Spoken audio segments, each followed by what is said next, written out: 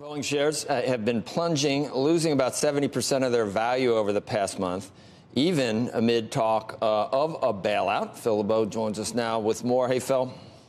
Hey, Joe, the question is, will that bailout ultimately go through? Most believe that it will. We've heard from Eamon Javers earlier today, and then the question becomes, how quickly does everything get passed, and then how quickly does that money go out to Boeing, which by extension, we should point out, then goes to aviation suppliers. I've had a number of people say, well, Boeing shouldn't get $60 billion.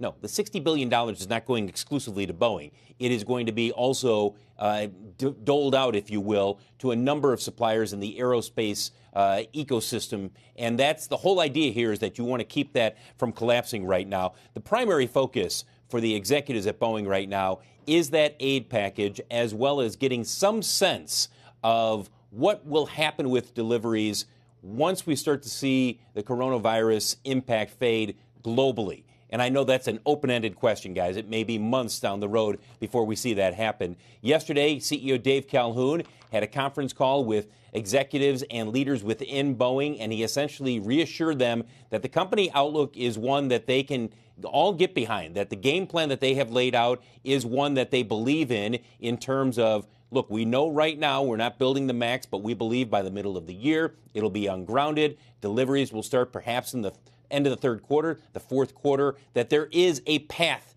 that Boeing is pursuing here. This is not simply a case of them saying to the government, give us the money, give us the money, give us the money. And then finally, Boeing is on track for its worst month ever. I know a lot of people have looked at this and they've said, how much is it down? 67%, something like that, depending on where you take the measurement of the shares on that particular day. Yesterday was down to $90 a share, Joe. I think this was a stock that was looking at being down almost 70% in the last month. So while they're not out of the woods, they do believe that the path forward is contingent on this $60 billion almost being a bridge, if you will. And then the question becomes, what happens with deliveries?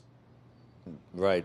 Unbelievable, isn't it? The MAX and then this, Phil. I mean, that's like... Yeah, Joe, and the delivery question is an open-ended one and a scary one from this perspective. There are some estimates that every month that you see deferrals from airlines for taking delivery of aircraft, it could cost the company up to $4.3 billion. Now, they've got enough liquidity near term. The question becomes, does that $60 billion, is that enough of a bridge for when we believe that things should improve for the airline industry? And as you guys have been talking about, yeah, nobody has any confidence in that right now.